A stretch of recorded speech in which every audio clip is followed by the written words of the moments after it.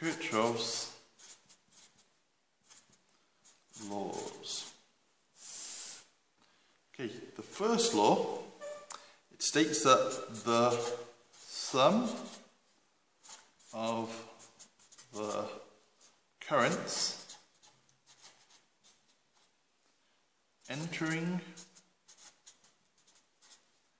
a junction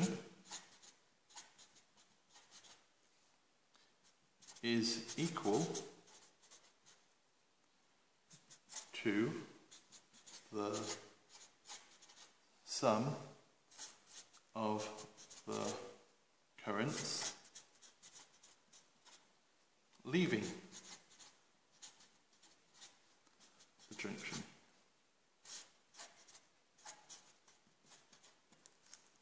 So let's have an example. We could have a junction here.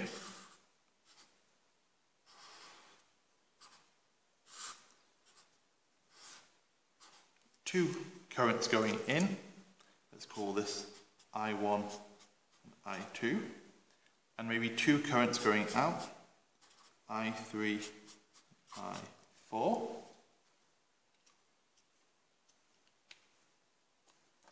Now, the sum of the currents going in must equal the sum of the currents going out.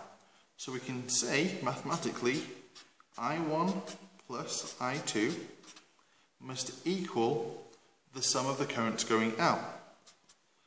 I3 plus I4. So let's put some numbers in.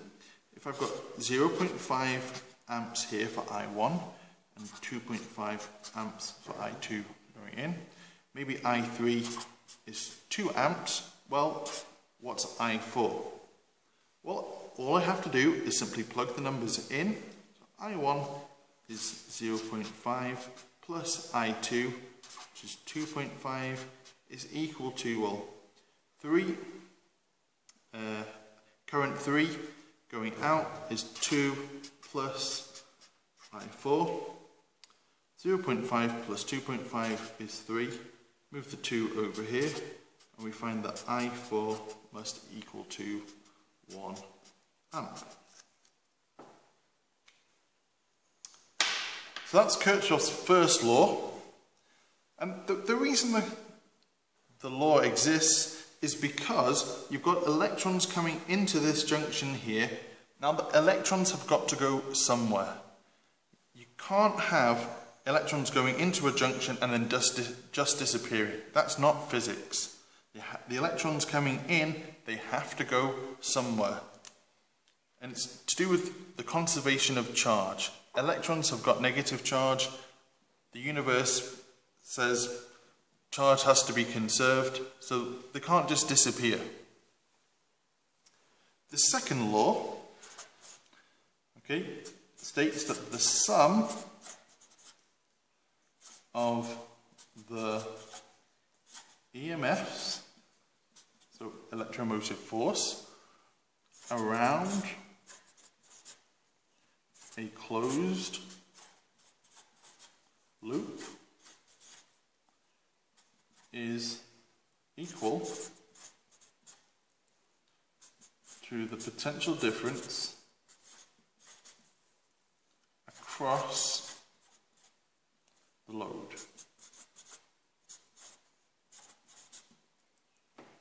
Okay, now this is a consequence of energy. What is an EMF? Well, an EMF has got nothing to do with force. It's the energy converted to electrical energy per unit charge. So a battery or a cell takes takes chemical energy and changes it into electrical energy. Then something like a resistor in a circuit, it will take electrical energy and, well, a resistor would probably turn it into heat. Or a light bulb or a diode, a light emitting diode would change it into light. So let's draw a little circuit. So maybe we've got a basic cell with an EMF of 1.5 volts.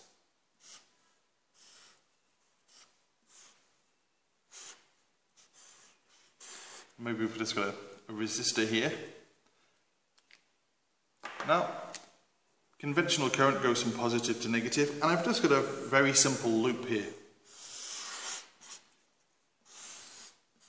So the EMF that's coming out of my cell here, which is 1.5, it must also equal the voltage of the potential difference across my resistor here.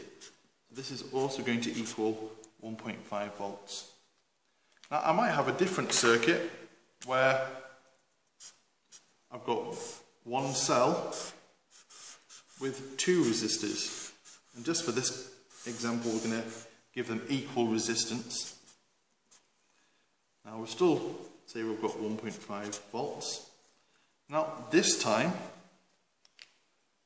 as long as my resistors are equal, let's just call them R, around this closed loop here, well, we're going to have 1.5 volts going into our system. Therefore, that voltage is going to be shared equally between these two resistors because they've got an equal value. It doesn't matter if these resistors do or don't have an equal resistance, it's just that this 1.5 volts going into my circuit will be shared between them, and the sum of the EMF, the sum of the potential differences across here will equal the EMF going into the circuit.